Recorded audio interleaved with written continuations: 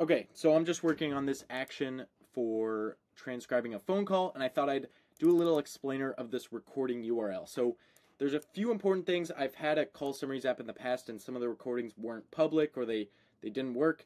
So here's what you need to do. First off, we're starting our workflow with a call status. You probably have the workflow template, which is better than this one right here. But essentially, it's just when a call is completed, it's going to drop into this workflow. And then we're waiting. We have to wait like around 6 seconds, something like that, to make sure that the call recording is actually ready. Because if we just do it instantly, the link isn't there. So we wait 6 seconds, and then we're dropping in message.attachments. And for this to work, you have to make sure that call recordings are enabled. So if we come back to workflows, or actually to settings, and we go to phone numbers, then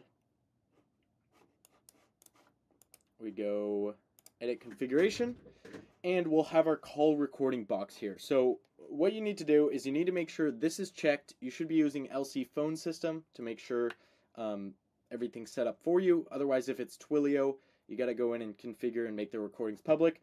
So just use LC phone system, make sure call recording is checked.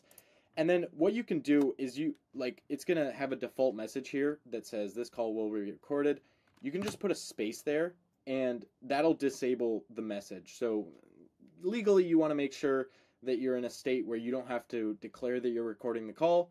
But, you know, if you're a bad boy, go for it. I'm a bad boy myself, so I just record regardless. And so you just hit call recording, and boom, you're done. And then if we come back to this workflow, so I was testing it a little bit where I have a text go out to make sure the call recording is showing up.